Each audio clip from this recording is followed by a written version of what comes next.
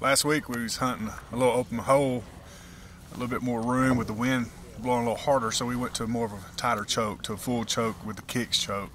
So this week you can see we're in a little bit smaller hole, so I went to more of a modified choke. With the Federal Black Cloud, we shoot the 3.5s number 2. So that combination with the modified choke and a hole like this is a perfect scenario for me. And then again, when I'm in more open holes with higher winds, we go to a tighter choke with the kicks choke with a full. So that's a tip that we would use, so we don't have to buy different size shells. So we have 3 different size chokes, and we use those chokes due to the scenario of what type of hunting we're doing. So that's our tip of the week on how we do things, and hopefully that helps you out.